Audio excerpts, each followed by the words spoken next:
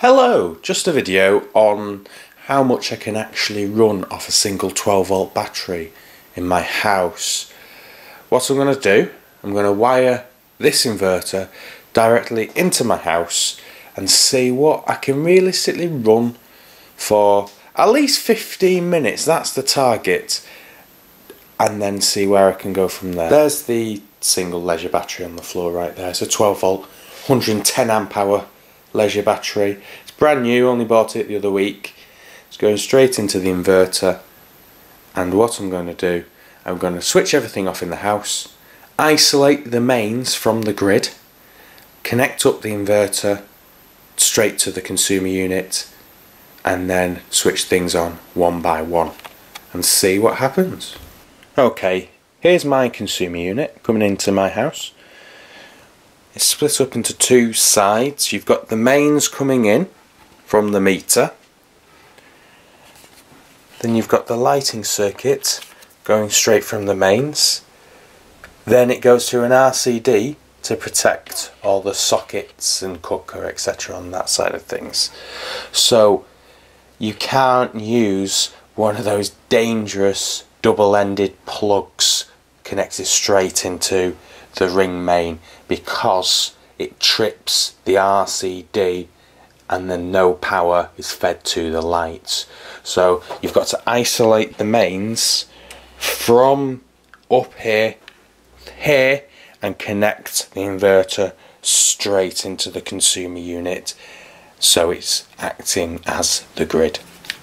Just before I wired in the inverter, I made sure the mains were switched off, and I've added a little bit of tape on that Perspex cover there so it can't accidentally be switched on. A good tip I was always taught regarding working with the mains is to have a radio plugged in somewhere, turned up quite loud, and it kicks on when the mains is active, so you know to be extra vigilant. So I'm going to go and switch on the inverter now and have a look at things there. Let's go through here. So here's the orange cable going round, plugged into the inverter. I'm going to switch the inverter on.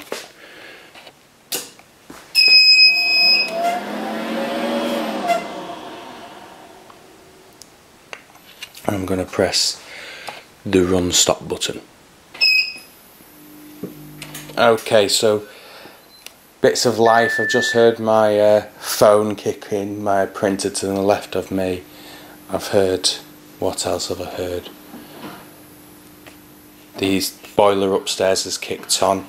I'm pumping out about 10% of power, 20%. 58 watts at the moment. So using one battery, I'm going to try lights. There we go. Lights are working. Lamps working.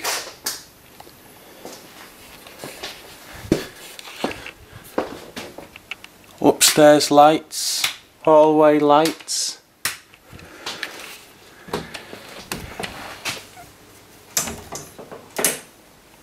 Kitchen lights. Let's see if the fridge is on. There we go, fridge.